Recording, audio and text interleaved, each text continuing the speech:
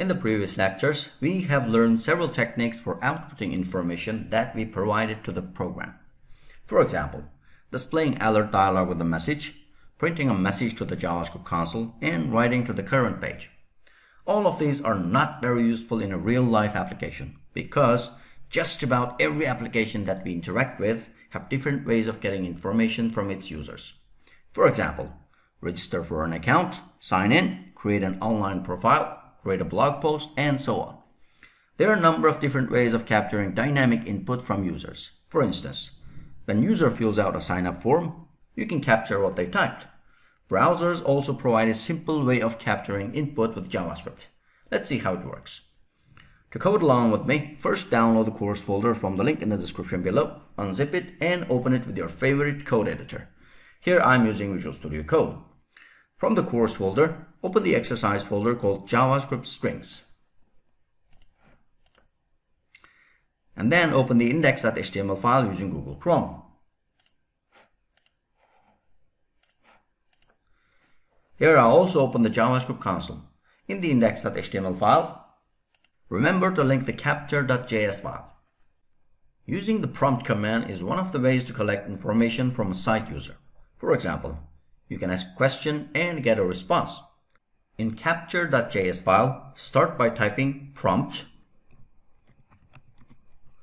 followed by a set of parentheses and semicolon. As I mentioned earlier that having this parenthesis means that this is a method. We call it a prompt method.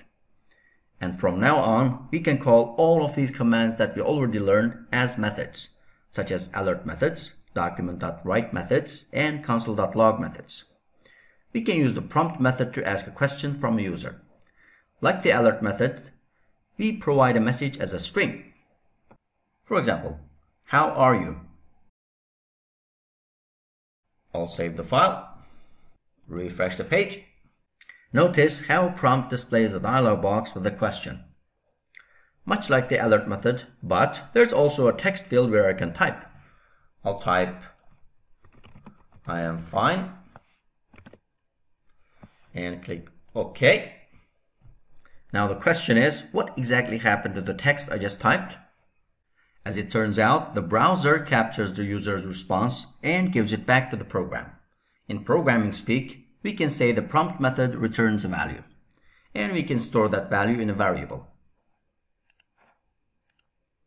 For example, I'll create a variable named status and assign it the prompt method.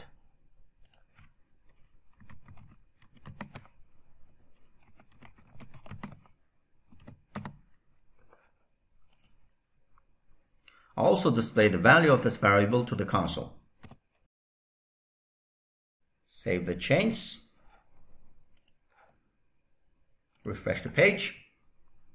And answer the question as I am fine. After I click OK, notice how my answer I am fine appears in the console. The prompt method gives you back the user's response or the text they entered. Here we are using the console to see what's inside the status variable at this point in the program. Again, that is the power of variable. So the prompt is a quick and easy way to capture user input. And in later courses, I'll teach you how to capture user input using HTML forms.